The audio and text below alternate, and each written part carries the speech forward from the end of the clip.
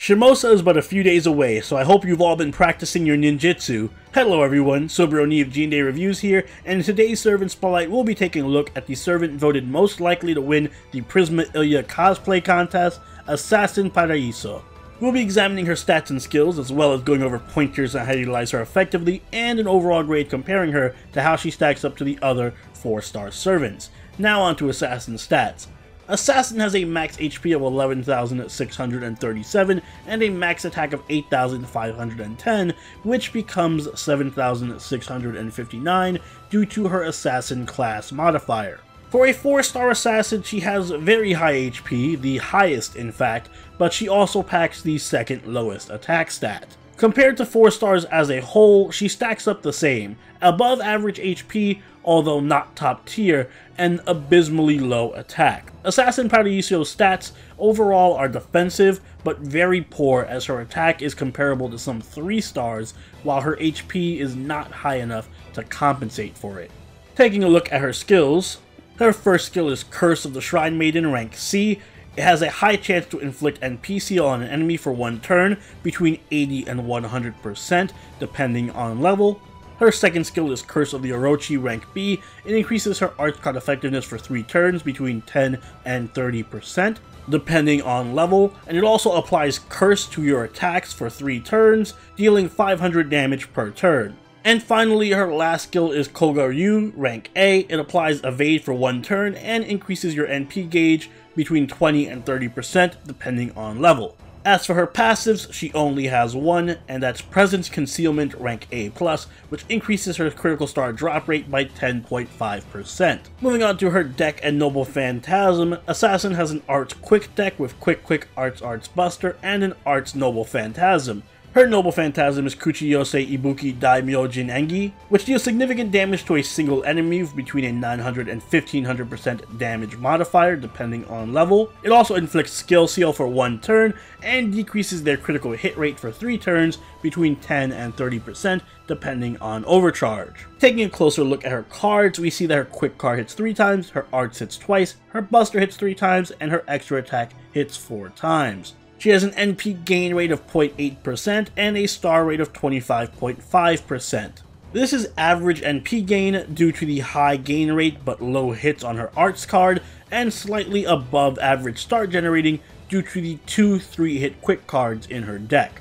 When it comes to servants who get the short end of the stick and are often forgotten, Assassin Paraiso may round the top of that list. Although maybe that's a good thing since ninjas love to live in the shadows. But there is a good reason for that. Her stats are pretty awful. One of the lowest attack stats among all 4-star servants, while her HP just grazes above average. Her only real standout stat is her A+ ranked Presence Concealment, which is fitting as her existence manages to elude even people who have been playing for years. But it isn't all doom and gloom for Paraiso. She does actually have a good skill set. Curse gives her access to a very high chance NP seal, something that isn't common in servants, and it is stellar to have in any art stall team. She has a good self buff in Curse of Orochi, which gives her both good NP gain and good damage on her arts cards and Noble Phantasm. The cooldown is short, so it can be active for most of the battle as well. This skill also gives her normal attacks the ability to curse enemies, dealing an additional 500 damage at the end of each turn. And the cool thing about this skill is that the curse effect does stack, and it applies to all of Assassin's cards.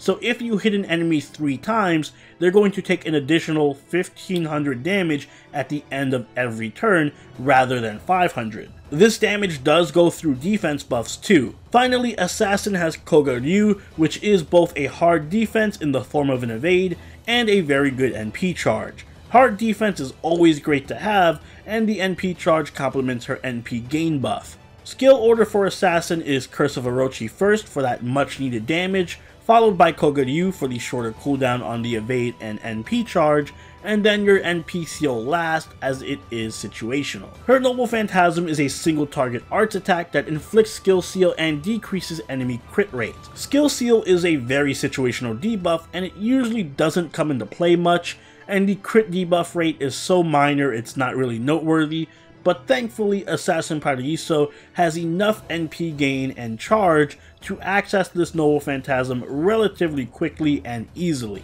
It isn't difficult at all to Noble Phantasm multiple times in a battle with very little setup, so at the very least her Noble Phantasm is a consistent source of damage. But unfortunately that damage isn't very strong. She lacks an NP interlude at the time of this recording, which, judging by my track record, means that she's going to be receiving a massive buff in about a week, so her Noble Phantasm damage is rather mediocre. And unlike most offensive servants, she also is lacking severely in the damage buff department.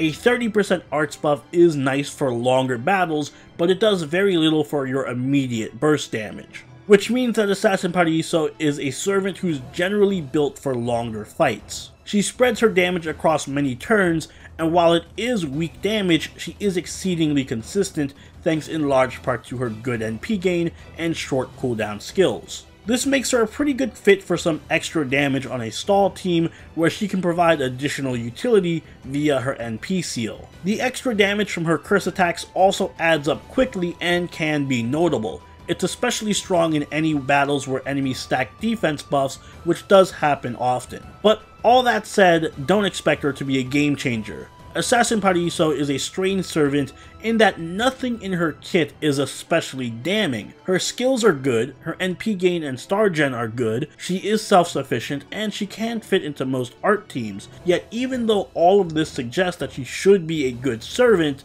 she's honestly just exceedingly mediocre. Her damage is abysmal, so she can't really make good use of her single target Noble Phantasm, and her Noble Phantasm gain, while good, is not good enough compared to most other offensive art servants. And her only real utility is an NP seal, which isn't enough to usually justify a slot in a stall team. To put it simply, she underperforms in all areas. There isn't one niche that she really excels at, and her damage is too pitiful to be considered well-rounded. So while she isn't especially bad in any one particular area, she does happen to be generally below average everywhere. This isn't to say that she can't be used effectively though, as I mentioned she can fit into most art teams and stall teams. If you do want to use Assassin Paraiso, she's best utilized alongside other offensive art servants who can lend her additional buffing for a more well-balanced team, or she can be used alongside stall servants to provide just a bit more damage and utility to the fight. If you're aiming for a well-balanced arts team, I suggest pairing her with Caster Gil or Shuten. Caster Gil is an obvious choice as he can buff both Assassin and himself, and he can generate stars, greatly boosting your team's overall damage, while Shuten is a fellow Assassin who can also boost your damage and provide additional debuffs. But if you want to take full advantage of her Curse, Noble Phantasm Seal, and Skill Seal, then go for a stall team and pair her with Tamamo, Jean, or Mosh. Tamamo is excellent because she not only heals and buffs Assassin's damage, but she also lowers her cooldowns so that she can have a near permanent arts buff and curse effect, and very low cooldown Noble Phantasm Seals for abusing certain bosses. Jean and Mosh are similar in that they'll keep Assassin alive forever while she slowly melts enemies with her curse and consistent Noble Phantasms. Her Bondcraft essence is Getsurin Kyo. It increases the party's arts and quick card effectiveness by 10% while she's on the field.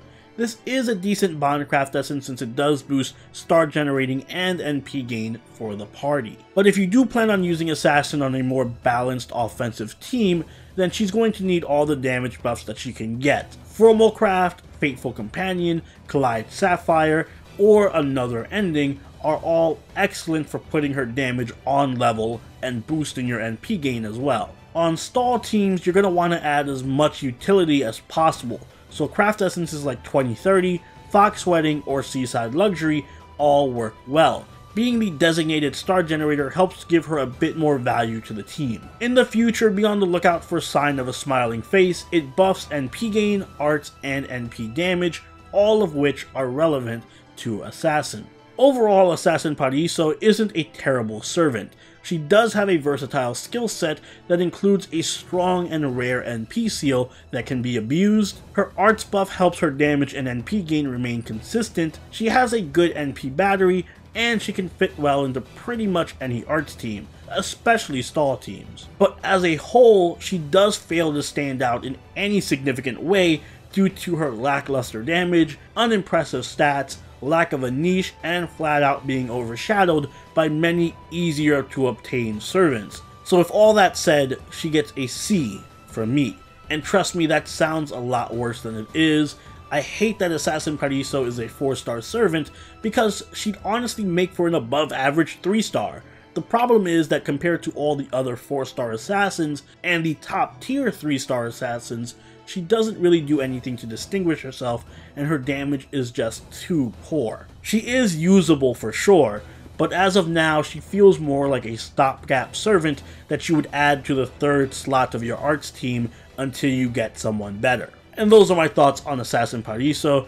I will say that she is pretty fun to use though, and her animations are awesome. I mean, who doesn't love shooting fire snakes at people? But let me know what you think in the comments below. I also have spotlights out for the upcoming servants in Shimosa, Hozoin, and Archer Inferno, both linked on screen right now and in the description, so check those out. And if you enjoyed this video, don't forget to leave a like and consider subscribing if you really enjoyed the video. Join the party over at our Discord, show us on Twitch, and follow us on Twitter. And I'll see you all in the next servant spotlight. So Roni out. Later.